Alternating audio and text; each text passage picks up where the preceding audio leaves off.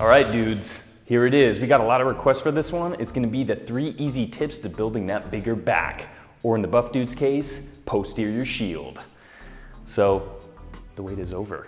Let's get started. Tip number 1 is gonna be shoulder movement.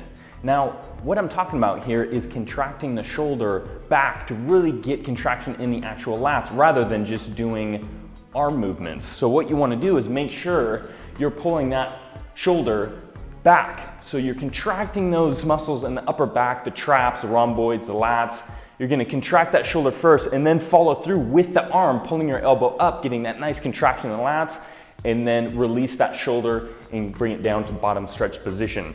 And this goes in line with pull-ups as well. You always want to contract that shoulders down and back to properly involve all the muscles that you should be to help develop that back properly.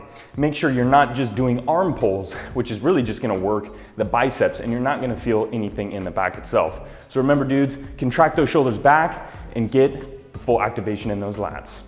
Tip number 2 is gonna be elbow placement, or the differences between elbow placement. So let's say, for instance, you're gonna do a close grip row, which your elbows are tracking right in line with the body and close to the body. So you're doing a seated close grip row, bringing those elbows nice and tight to the body. You're gonna be working a little bit more on those lats in general. But let's say you're doing a wide grip row and the elbows are flaring outside the body.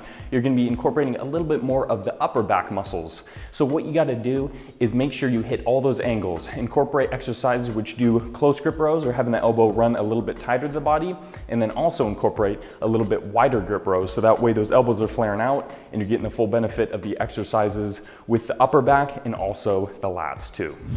Eccentric contraction. What is it?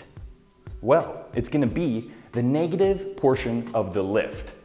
So let's say, for instance, you're doing a pull-up, you contract all the proper muscles, bringing those shoulders down and back, elbows in the back pocket, up to the top position, chin above the bar, but then you just let gravity take over and your body drops down to the bottom position. You're only really getting half of the exercise. Because let's just say you're doing a bent over row now, and you're bringing it up, contracting those lats, and then just letting it drop. So what you wanna do is contract it up, and then contract it back down. So that is the concentric contraction, or the positive of the lift, bringing it up. But we're talking about the eccentric contraction, which is the negative on the way down. So your muscles are actually having to contract to bring you down to the bottom position. So remember that, dudes, because that's really gonna help you out building that massive amounts of muscle and becoming buff. So you get that positive portion of the lift, and you also get the negative portion, or the eccentric contraction. So don't forget that word, because it's definitely gonna come in handy. All right, dudes, that wraps up the 3 easy tips for building that posterior shield. Really try to include these tips in your back workouts because they're definitely gonna take you to the next level. Because if not, you might just be held back.